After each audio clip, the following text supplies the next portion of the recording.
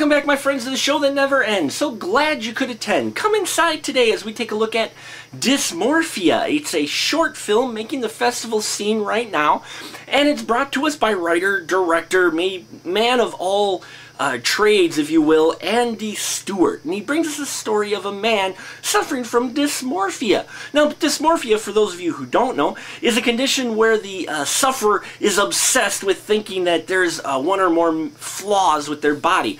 Well, this gentleman in the film Dysmorphia, played by Gordon Holliday, has this condition. He thinks there's something wrong with his body, and we get to see the extreme measures he takes to try to cure this obsession he has with what he thinks is wrong with his body.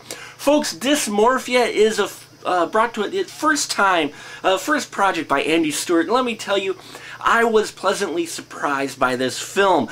First off, there's the performance of Gordon Holliday. It's a one-man show similar to Other. There is a lot of voiceover, and it's all taking place in one room. But let me tell you, the way it's edited and paced, you still build the tension. And Gordon Holliday really brings the crazy across on screen. I really liked it, how it was building. It just built tension, and as he brought these things out of this bag he brought, made your mind start to go, which Dysmorphia does. Dysmorphia is the classic way to make a horror film, if you will. Don't show you everything, show you some things and let your imagination do the rest.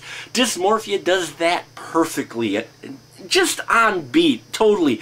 You know, just building up that tension with so little. It's proof. You don't need a whole lot to make a decent, tense scene, and they definitely do that.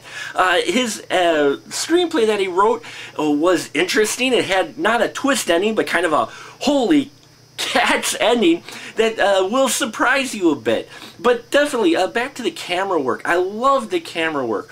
When there were some kind of nastier bits going on, and you never saw it quite clearly. There were great camera angles and things with the sound design that really played with your imagination. Dysmorphia just plays with your imagination and takes it on a trip that you're afraid to go on, okay? That's really what it does, and I look forward to Andy Stewart's next work. Now, this is apparently one of 3 shorts, body horror films as they're being classified, and Andy Stewart is from Glasgow, and he actually has a blog site as well, andyerups.com. You should check it out. But definitely, I look forward to his next project, because if it's anything like this, it's definitely worth your time. And it's great for a short, because this is not just perfect little story, works within its budget, and definitely is a lot better than many of the horror films that Schlollywood is putting out today. And that'll about do it for us here at The Final Cut. Till next time, keep that ticket stub.